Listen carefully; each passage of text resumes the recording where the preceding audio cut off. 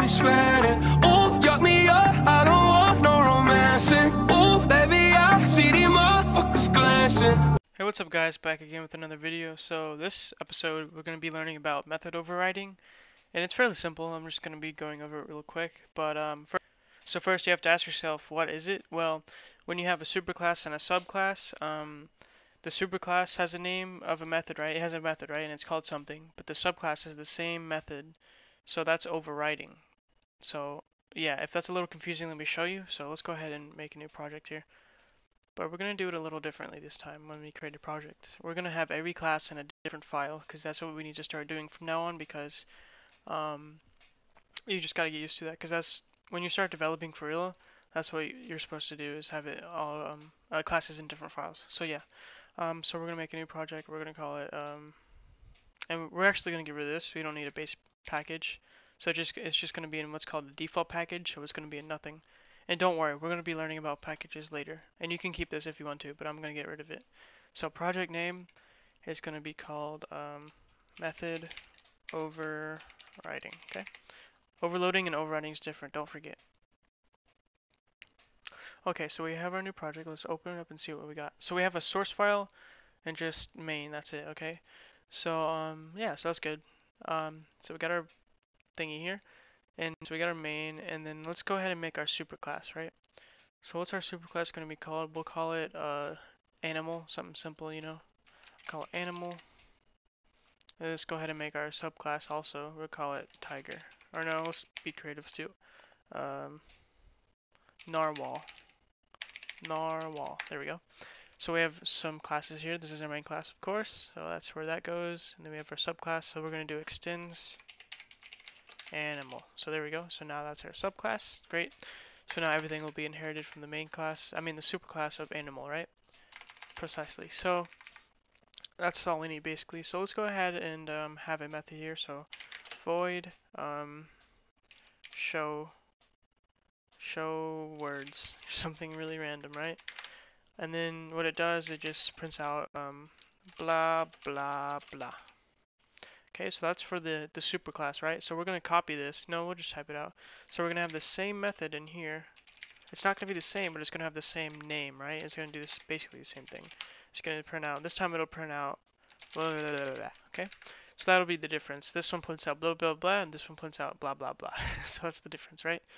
So anyway, that so now at this point you have to understand, since they have both the same name. Oh wait, no they don't. I messed over. So show words, right? There we go.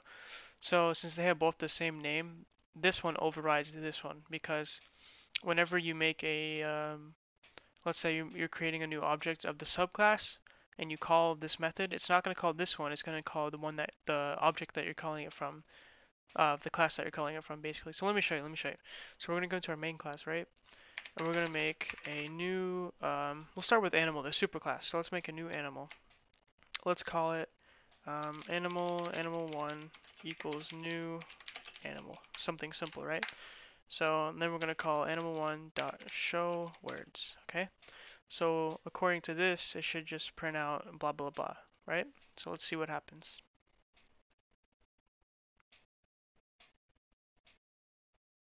And it does, it prints out blah blah blah. Well, ask yourself why. Well, because if you're calling, if you created an object from the class of animal, right? That's the superclass, and this is where that exists. So it knows that when you call it from the superclass, then it'll call the method from the superclass. So let's see what happens if we make a new object from the subclass, right? So let's do narwhal animal2 equals new narwhal. Okay, there we go. Let's do animal2 dot show words. Okay, make sure you type animal2, not animal1, or whatever you named it, right? So let's go ahead and run that. So we should get blah blah blah on the first line, and the second line we should get this one because it corresponds, right? Good, that's what we get because we create an object in the class of narwhal, and it knows, it looks in narwhal and says, oh, we have this class, it's a subclass. So there we go.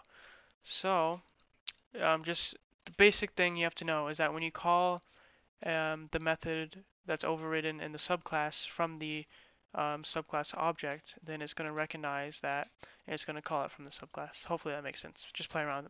I mean, it tells you by what you just did basically. So anyway, so let's say we want to call the one from the superclass. What do? So in here we could do something. We could do super dot, and then we can call the method, so super dot show words, and we could have just that, so we can print out blah blah blah both times. So that works. Or we can just call both of them at the same time, It'll call the superclass one first, of course, because the rule is you have to have super before anything. Do not forget that. So anyway, it's a simple concept, right? It's so simple. So if you ever want to call the superclass method, then all you got to do is specify super.showWords, really simple. So yeah, so keep in mind having a different amount of parameters will overload it. Remember method overloading? So let's go ahead and test that out. So we have show words here, so let's overload it.